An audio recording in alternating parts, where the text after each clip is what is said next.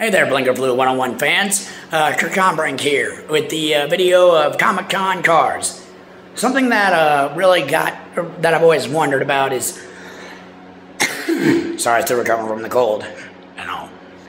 But anyways, what is it about cars that we see in movies and TV and stuff like that that sparks our interest so much? I mean, what is it about those cars that when a car guy sees it, or anybody else, it's like meeting... I guess for me and other car guys, it's like meeting a celebrity. Because the car itself becomes like a character in the show. You know, there's so much that can be based around it, you know. Back to the Future, the Fast and Furious franchises, Supernatural, stuff like that. Knight Rider, all that kind of stuff, you know what I mean? And you get memorabilia, you know, Supernatural... You know, the Back to the Future, stuff like that. You know? And it's so intoxicating to see these cars. And for me, whenever I was a kid, it was always like, wow, I'm going to own that car. Like watching Knight Rider, Starsky and Hutch, you know, Back to the Future, stuff like that and everything. Dukes of Hazzard. It was always like Jurassic Park. It's like, I'm going to own a car like that. You know, that is badass. Then you become an adult and adulthood kicks in and you realize, holy shit, I ain't got the money for that. But it's one of those things where some people do own them, and it just lets you know that it can be possible. So here we go, 2018 Wizard World Comic-Con, whatever you want to call it. We did not get filming with all the vehicles. The people who did let me film with the ones I did get to, thank you so much. You guys were awesome. There will be a couple of pictures of some of the other ones that we saw, and a little bit more footage. So, and there's a little something extra in there for you guys too. But anyways, here we go. Blinker Fluid 101. Let's have at it. We're on our way to Comic-Con right now, and we had to actually stop because I had to get a different soda because I'm not going to say what brand this is, but apparently they do not want me getting this soda because, I mean, literally... It's like this thing is glued on with rubber cement right now. I have no clue how that even is going on. I feel like a weakling. We'll explore this later. Walking in yet, and we're already seeing cool cars. It's gonna be fun. Stay tuned. Okay, so far we have the Impala from Supernatural.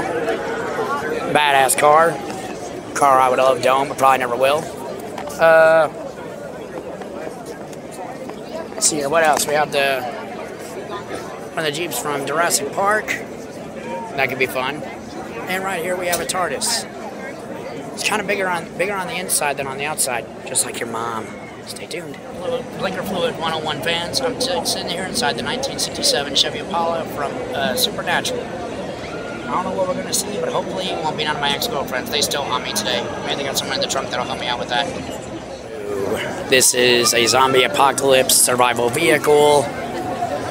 I'm actually looking for a new vehicle now. Hey, babe.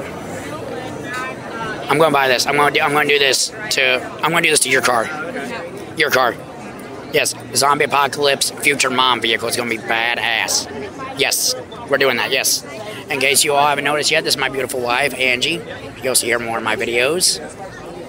But yes, I mean, this thing is fucking kick-ass. That is neat. Babe, I swear I'm doing it. I'm doing it.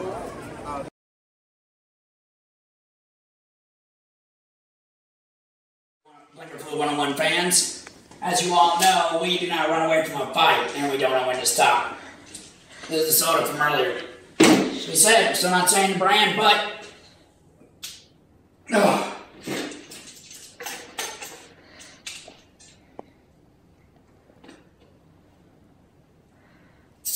Oh, fuck!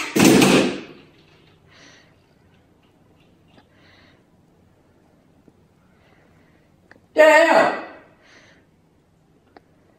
Maybe glue or something. Demon soda from hell is what this was. Demon soda from hell. Alright. Yep. And just like anything evil, it tastes delicious. Well, that's the end of that. Bye-bye.